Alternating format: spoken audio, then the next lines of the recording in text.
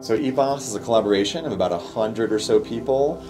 They're distributed all over the world. There's about at least 10 different countries with participating members. And in particular, we have people in New Mexico who really run the experiment day to day, and they really put in an enormous amount of work making this a successful experiment.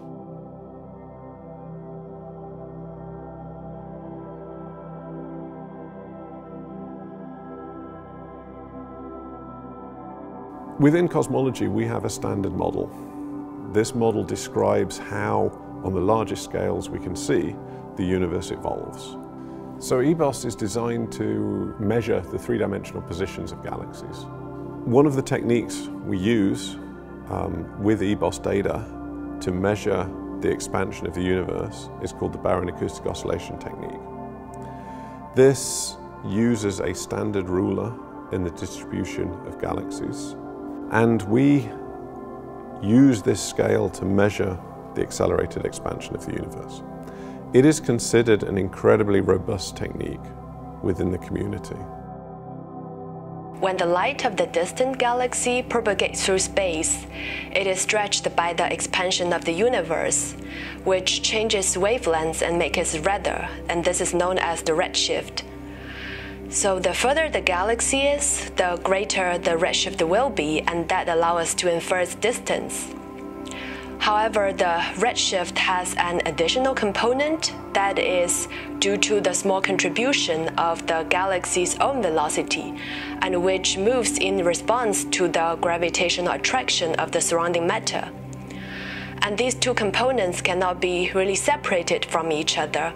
But the statistical analysis of the data from the eBOSS allow us to distinguish these effects of the velocity from that of expansion.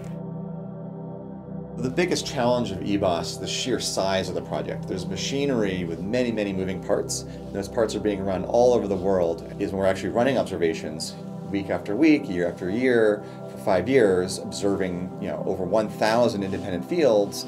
We have to make sure that's all done uniformly and consistently in a way that we understand the entire throughput of this system. You have many analyses going on, analyses being done in different countries, being done by different people, and you have to have this network where everyone is in agreement about how to proceed to the final measurement and make sure that everything is understood at better than the 1% level. That allow us to accurately reconstruct the history of the expansion and the growth structure of the universe over a cosmic time of about 11 billion years, and covering almost 80% of the entire age of the universe. So it's really exciting times. We're pushing to galaxies that are further away from us than has previously been looked at. And we find that even for these galaxies, this standard picture holds. The SDSS has had a huge impact over the last decade on measurements of the curvature of the universe and its current expansion, represented by the Hubble constant. We've been able to significantly shrink the allowable parameters with regards to the curvature of space.